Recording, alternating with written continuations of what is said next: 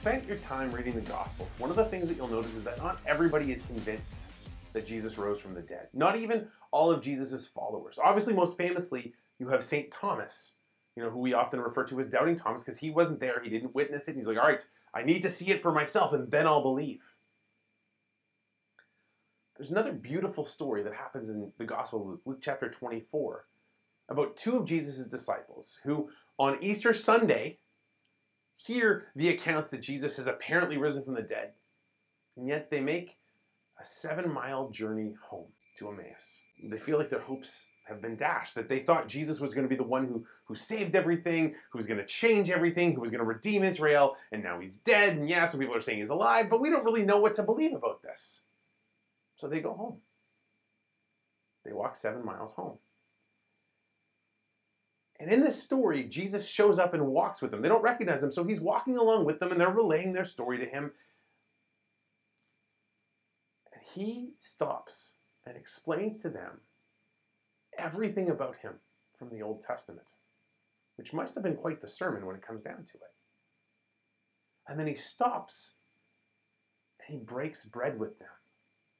And that's the moment that they recognize that he is really there. Now, you can see, again, some echoes or some foreshadowing of what it is that we do at Mass. There's a section where the scriptures are explained to us, and there's a section where we encounter Jesus in the breaking of the bread. But as we get ready to look at the very last part of the Mass, the concluding rites, it's what they do next that is so important. They go back. They go back 7 miles to Jerusalem. They go back to tell the 11 what happened. They can't contain their excitement. Because in a lot of ways, this is precisely what it is that we're being asked to do at the end of Mass. Now, when it comes down to it, this last part of the Mass, the concluding rites, doesn't even seem to deserve to be called a whole section of the Mass, because there's really only 2 things that happen in it. There's a final blessing, and there's the dismissal. I'm going to do these in reverse. The dismissal is the part where we're told, go forth, the Mass is ended, or whatever version it might be that your priest or your deacon uses. We show up at Mass and we are fed intellectually. Our minds are fed by the readings, by the homily. Our hearts and our souls are fed by the Eucharist, by Jesus that we receive. And we need to bring that Jesus, we need to bring that hope out into the world. And so we're commanded to go. And our response, interestingly enough, is thanks be to God. Not because the Mass is over and we can finally go home, but thanks be to God that we have a share in the same work of evangelization that the disciples, that the apostles had from Jesus. We've been given the same commission. We are being sent on a mission into the world to bring the love of God to others. And this is precisely why that final blessing is so important. Because a blessing, by definition, calls and asks God's help for a person. This is why, if you've ever had a Bible or a cross or a rosary blessed, it's not a prayer specifically for that object. It's a prayer for that object and the person who will use it. That it will be a reminder of God's love, that it will serve to build up our faith. Because the reality is this mission is hard and we need God's help to do it. So as we come to this last part of the Mass,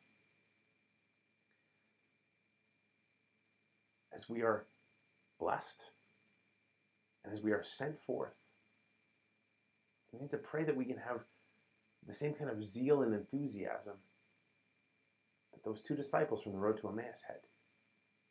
Keep in mind, they didn't show up. They didn't encounter Jesus expecting that this was what was going to happen.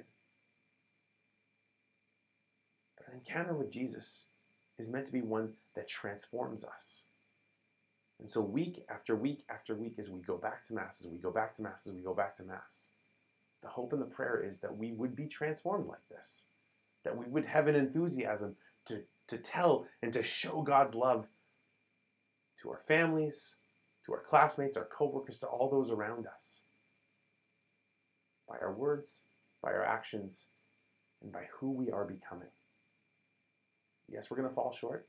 That's why we get to come back to Mass again next week and start the whole process over again. I pray that these videos will have been a help to you, that they help you make a little bit more sense about what it is that we do from Sunday to Sunday. And that as you go, or as you come back, or as you go even for the first time to Mass, they recognize this is a place that you are wanted and you are welcomed. And God wants to speak his love to you. And God wants to nourish you. And food for the journey so that you can go out to be his witness to the world.